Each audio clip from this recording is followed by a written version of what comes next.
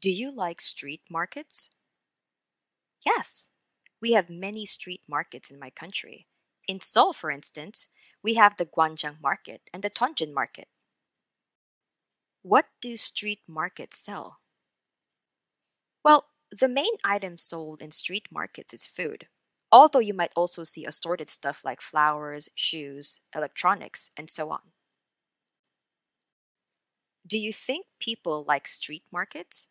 Why? I think they do. It's my belief that these markets exist because they have customers. Otherwise, street markets would definitely close down.